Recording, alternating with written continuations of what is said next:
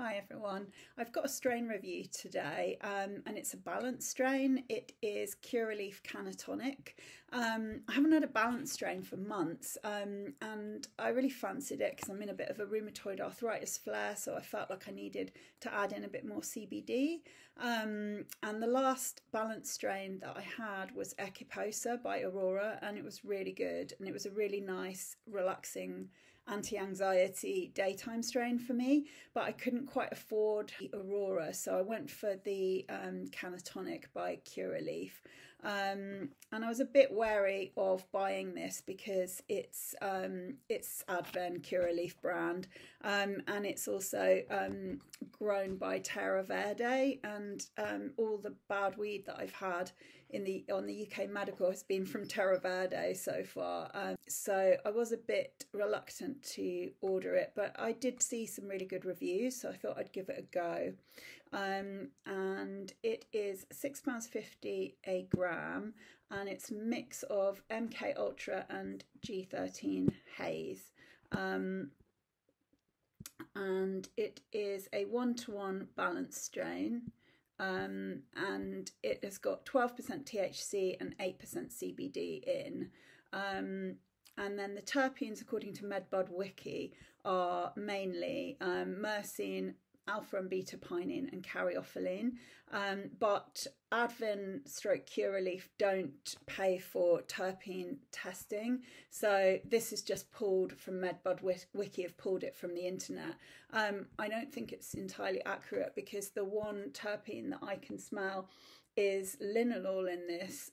It smells very floral to me, so I think it's probably got some linalool in it. But unfortunately, when you vape it, there's no terpenes whatsoever.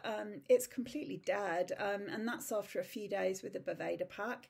So vaping is definitely a joyless experience of this strain. It's definitely a happy shopper brand, I think. It's very no frills.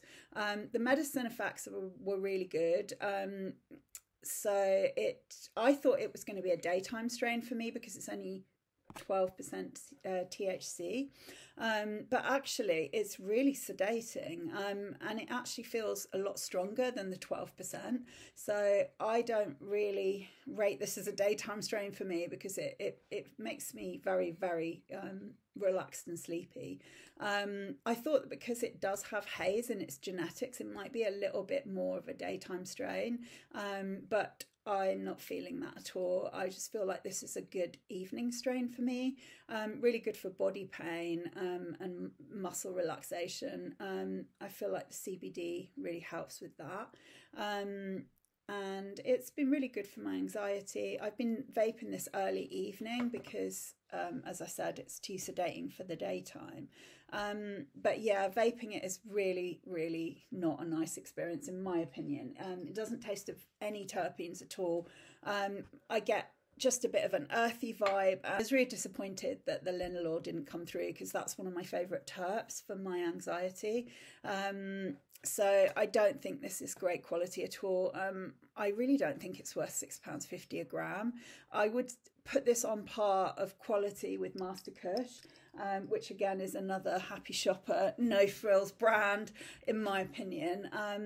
One that has really good sedating effects, Master Kush, but the vaping experience is pretty grim and horrible. And I feel like the same with this. So yeah, so how I'm using this is mixing it in with another strain because I just can't bear to vape this on its own. I've been mixing it in with some Pink Kush to just give it a bit of flavour. And also I do find this makes me cough a lot.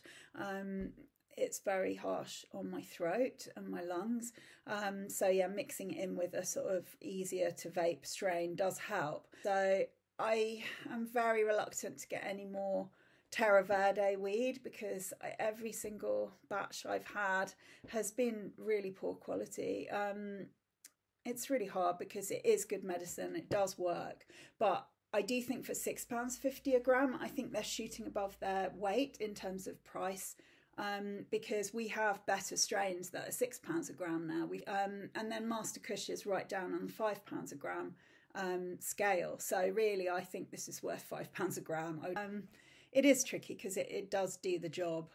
It works, but it's just not a very nice experience to vape. I would really like to try this strain, but grown better and in a much better quality. So yeah, I know Aurora, I think, used to do Cannatonic, so hopefully a decent brand will bring out Cannatonic, and I'll definitely try it again, but I won't go back to any Terra Verde medical weed from Advin or Curaleaf, because every single one that I've had, I've ended up not being able to vape because it was too happy shopper for me. So yeah, that's my review. I hope that helps. Let me know if anyone's tried Cannatonic and what you think. Yeah, I think the one thing that I did take from it was that I was really surprised that it felt stronger than the 12% THC. Yeah, I'd say it's a bit like Master Kush, but slightly less strong, because obviously Master Kush is a lot stronger in THC.